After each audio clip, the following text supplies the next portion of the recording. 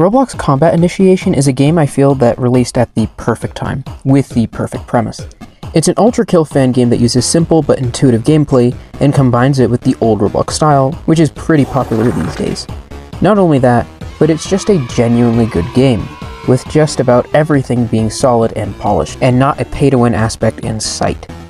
But as always, I'm not here to gush about the gameplay. You saw the title. In today's video, I'll be diving into the lore of Combat Initiation, at least what exists at the moment. Since the game is in its earliest stages, with a level 4 being slated to release relatively soon, there isn't too much lore to be had so far, but I think there's just enough for me to at least give one theory video before that update releases. So without further ado, please be sure to like, comment for the algorithm, and subscribe, and let's dive in.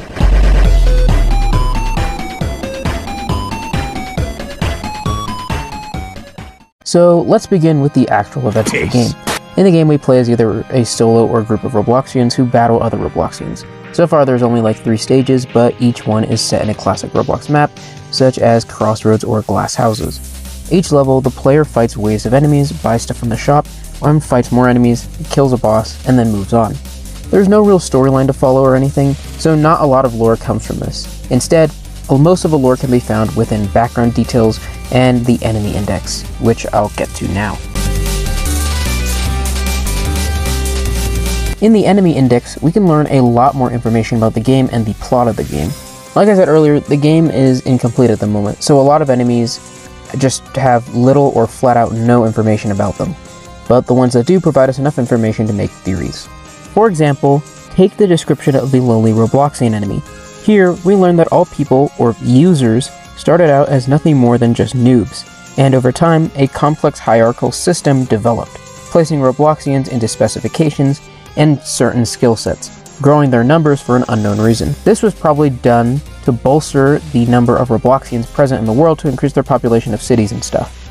We know from the Bobby description that eventually the number of citizens grew so much that a police force had to be developed and created in order to keep people in line. Out of every enemy in the game, however, we learn the most from the Killbot description. We learn here that a series of wars broke out between two of these many civilizations, the Blue Falcons and the Red Hawks. Both sides created killbots and tanks and cannons and fortifications in order to destroy each other. This was likely the first of many different great wars fought between all the Robloxians. We also learn from the description that the Robloxians have, or at least had, a leader, Telemann. For those who don't know, Telemann is the original account name of John Shedletsky, the former creative director at Roblox. This leads into a pretty big theory that I have.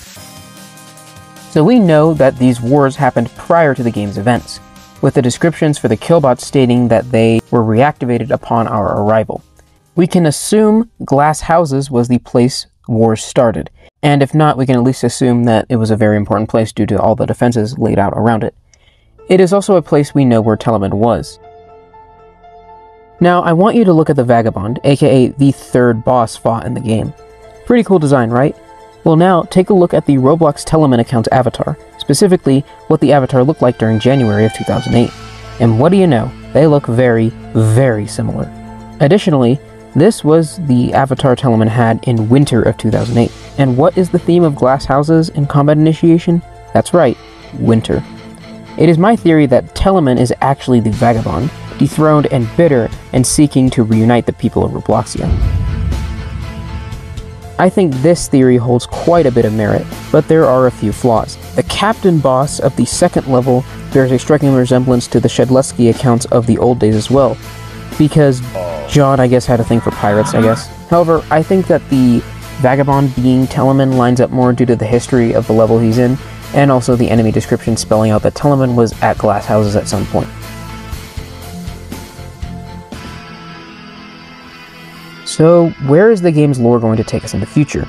Well, I can very easily see the enemies becoming more and more technologically advanced as we get further and further into the game. I suspect the final level will be like Roblox HQ or something, where we will finally face off against Builderman or whoever else is at the top of this, as well as learning more about why these wars started in the first place. Regardless, things are kind of sparse right now, so I think I'll end the video off here.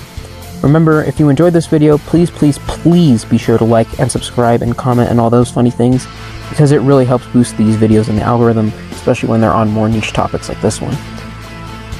Anyways, yeah, that's about it. Bye.